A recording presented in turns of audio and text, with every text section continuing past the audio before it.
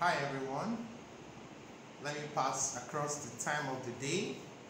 Whatever time you are watching this, good morning, good evening, good afternoon. I'm Dr. Thomas Chimezi Ezala and I'm an optometrist by profession. I work with Mary Martha Hospital. It's actually a mission hospital that is located in Isoko South local government of Delta States. Isoko South, or you could just say Ole, it's called Ole, right? Ole, O-L-E-H. So let me go straight to the point because we wouldn't want this video to be very long.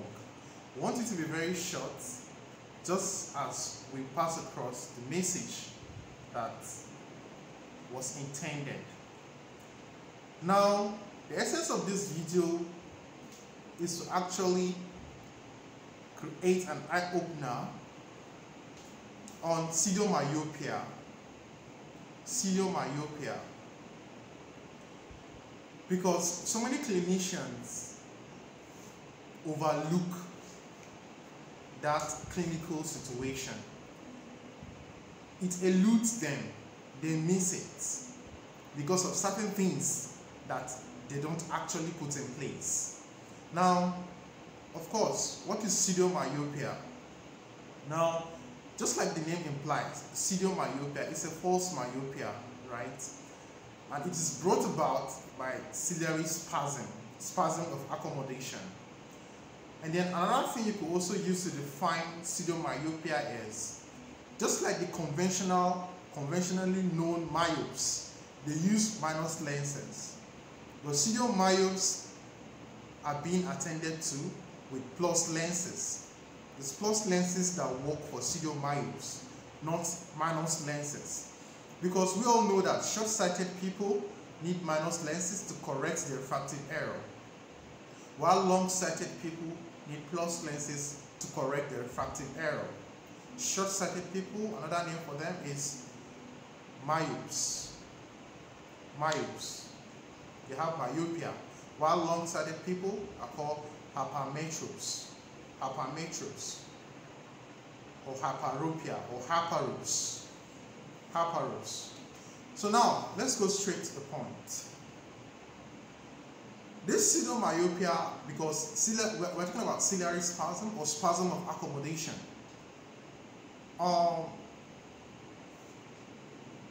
Patients or adults that have already crossed the presbyopic age, that might not have anything to do with them because their accommodative reserve is already depleting. But we're talking about teenagers, adolescents, school-age children, and even toddlers, because their accommodative reserve is extremely high and active. So that those are the instances that we expect to find these cases. So I will advise that at any instance that we have patients within that category visit our clinic, I think we shouldn't let our guard down. Just because the patient says he cannot see things that are far, that the patient has to go close to be able to see things, it's not enough for us to conclude that the patient is a myope or is myopic, right? Yes, just because patient says that when he sits at the back of the class, or when he or she sits at the back of the class, they cannot be able to see what is on the board until they move close or sits at the front. It shouldn't be enough for us to conclude that it's a case of myopia. No, please. No at all, not at all. We should, as much as we can, try to do retinoscopy.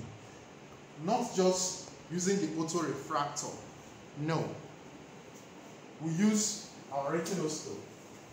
So this is a retinoscope. Okay.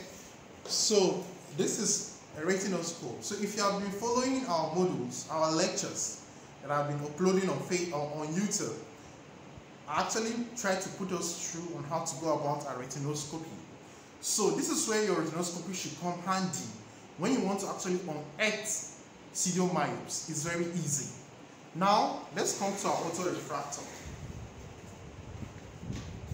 this is an autorefractor, right? So most clinicians depend on this to do their refraction. What they simply do is that they use the autorefractor to refract patients. Then after that, they go ahead to refine it. Now, this is coming from me. I know I'm not yet an authority, but however, on the basis of my experience, I will want to tell you that what autorefractor does in and of itself is a subjective refraction. This is a subjective refractor. You can call it a subjective autorefractor. Why did I say this? You understand in no distant time. Now, what clinicians do is that they just go ahead to use this on their patient, and when they are done, they move over and do their subjective refinement. They refine the readings they get here. So to me, I would say you are doing a subjective refraction on top of another subjective refraction. Now, let me make you understand something. If you are using this autorefractor on a pseudomyopia, this autorefractor is going to give you minus lenses. Minus lenses is what this autorefractor will give you. Now, but if you use your retinoscope and ret the patient, you will uncover plus lenses. While this is giving you minus lenses, your retinoscope is going to give you plus lenses. Now, whether you do cycloplegic refraction or not is another ball game. It's a different ball game altogether. Perhaps I've heard some people say that if you instill a cycloplegic on a patient and use your autorefractor to do the refraction, it's going to be a cycloplegic refraction, and then you could uncover the plus lenses. I've heard them say that by the time you use the cycloplegic refraction, you will knock out the accommodative reserve, and by the time you use this, you will now be getting plus lenses. However, that might actually, that is a long process. Simple. When you have a patient within the category I earlier stated, you see minus lenses here, very simple. I actually recommend we do retinoscopy on all patients. So long the media is clear, please rate your patients. So please, the moment you capture minus lenses there, what you do is you come and rate your patients. When you rate your patients, you discover that they are plus lenses. Now, it's enough for you to know that your patient is a pseudomyopia. Now, what is the implication of giving those minus lenses that you uncover with your autorefractor? What will happen is that for the short term, the patient will tell you that the lenses make him see clear and he's okay with it. But then, that is why you see instances whereby patients return with lenses, that the lenses are giving them ache and headache. They cannot tolerate them. Yes, because they were never myopes in the first instance. They were just pseudomyopes, right? But what about the implication of giving them the plus lenses that you uncover during your retinoscopy? In the short term, it might not give them an optimum visual acuity, but in the long term, they will enjoy it. They will enjoy it because that will give them in the long term clarity of vision and comfort, right? Even if the clarity is not optimal, the comfort should be key, because you discover that some myopes will present with complaints of headache, blurriness of vision, and eye strain, right? And not being able to sustain reading, right? And then once you also discover about pseudomyopia is that when you are taking their visual acuity, you discover that the first time maybe you measure the visual acuity, you get a 618. Then when you want to, still while trying to take the visual acuity, when you tell them to repeat the same line, they might repeat line that is above or below the initial line that you got before. See, there is spasm of accommodation.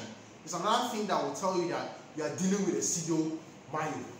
Now, let's go on. You know, you are dealing with school-age children, right?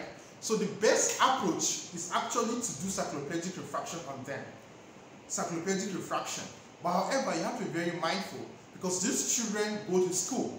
They go to school, so if you knock out their accommodation and they cannot be able to read, that means their whole class activity has been grounded.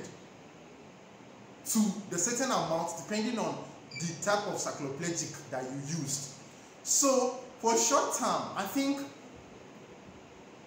using your retinoscopic finding to give them glasses is better than using your autoref findings, because even though the ideal thing would have been to do cycloplegic refraction on them and then ret them, then you now consider your tonus allowance, or you even after doing your cycloplegic refraction, you also consider you also apply your latency factor, right? Because you are going to unearth latent errors, right? You're going to unearth latent errors. So you might not possibly give them all the pluses that you've uncovered.